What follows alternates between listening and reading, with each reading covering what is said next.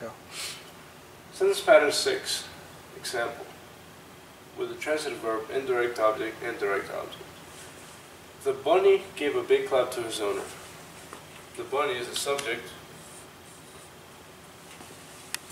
A big clap is an indirect object.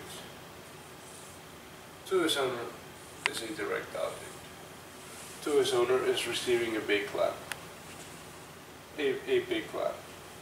The indirect object will always be between the verb and the direct object. That makes this pattern 6. Alright. Go. So today we're going to cover sentence structures. The first one is sentence pattern 1A, and this is the example. Ivan is inside the tent. We first identify the verb. Is, so it's to be. Anytime you have a verb that is to be, it's sentence pattern 1A. Okay. Then, inside the tent represents an adverb because it answers the question, adverbial, sorry, because it answers the question, where is Ivan? He is inside the tent. So we underline inside the tent, and this is the adverbial. This is to be, and Ivan is the subject. That covers sentence pattern 1A. I'm ready. I'm ready, Ivan. Alright, so sentence structure. We're first going to cover sentence pattern 1A. And this is the example. Ivan is inside the tent. So first we identify... Alright, for sentence pattern 2A, the example is the worm is slimy. The worm is the subject. We're going to underline this. Is in the form to be. And slimy here is the subject complement. And it's the adjective. Because it describes the worm. What is the worm? Slimy. Go. Sentence pattern 2B. This is the example. His best friend is an elf. We begin by underlining the verb is. Best friend is the subject. And an elf, here we have a noun phrase. And it's a noun phrase because the word elf is a noun. And it's describing best friend.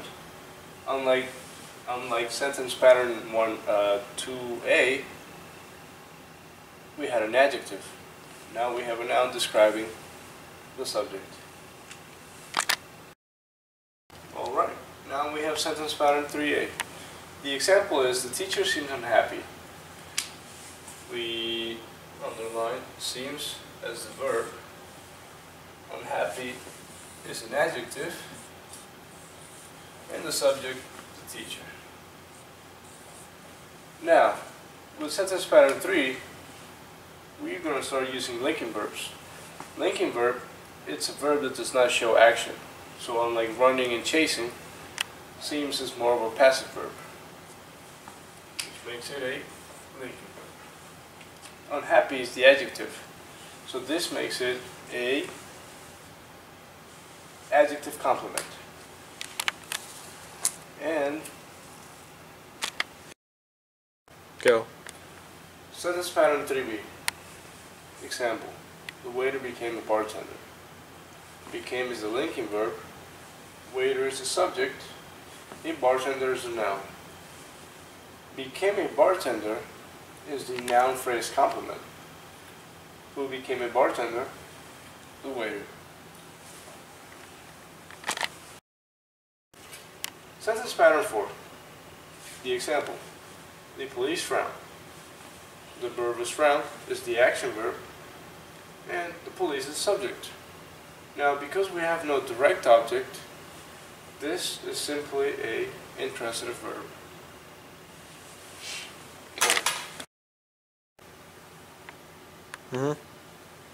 Sentence pattern 5A. The kid mastered it. Kid is the subject. Mastered it is the verb. And now we have a it. The kid mastered it. Mastered it makes it a direct object. Unlike intransitive, once we have a direct object, it makes it a transitive verb with a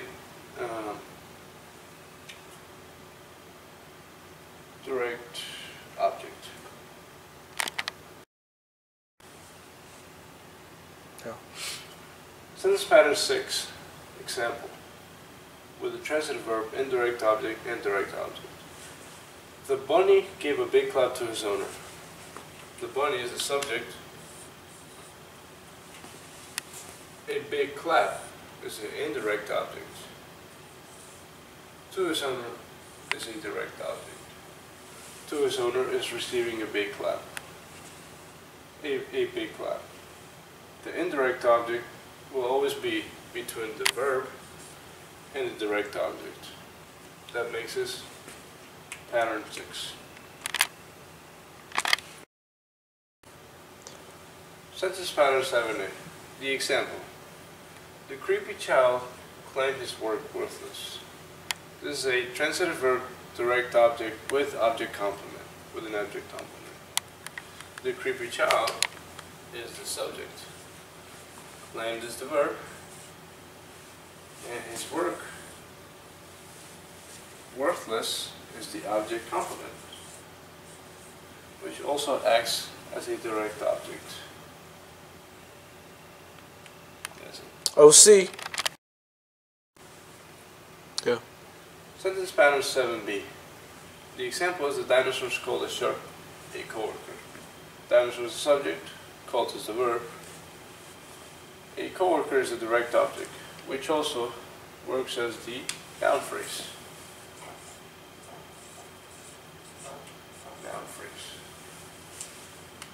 Because a coworker is a person, it's the noun phrase.